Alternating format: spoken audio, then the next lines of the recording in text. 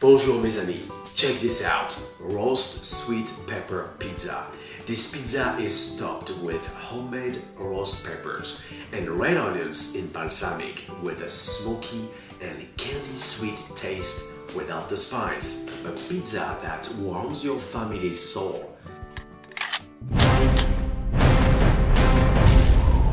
Let's get started and make some herbed oil. This will enhance the flavor of all of your pizzas. Heat up oil and cook garlic until fragrant, about 2 minutes, then add herbs. Turn off the heat, cover, and let infuse for 5 minutes. Then transfer to a clean container and you're good to go. Next, this vibrant fresh sauce is so much better than everything else from a jar and so easy. Look, just pulse garlic and basil until finely chopped. Add tomatoes and pulse briefly. Then stir in the tomato paste, sugar, salt and pepper until well combined. Next, roasted sweet peppers. If you can't find baby sweet peppers, regular peppers would work just fine. In a hot oven-proof skillet, drizzle some olive oil and saute peppers and onion on high heat. Season with salt and pepper and deglaze with balsamic vinegar and roast for 30 minutes. Next, stretching out your dough. Start by flattening the dough ball, trying to maintain a circular shape. Spread your fingers apart and rotate the dough.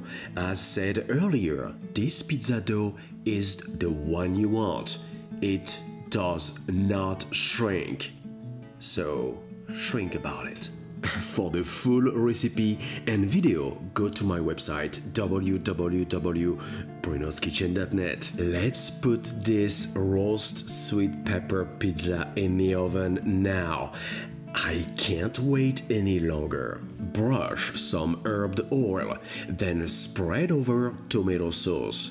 Add Parmigiano, half of the feta cheese, the roasted veggies, olives, and remaining feta cheese. Next, slide pizza over the hot pizza stone or on an upside-down baking tray and bake for about 8 minutes at 550 degrees Fahrenheit, 290 degrees Celsius. Look at that!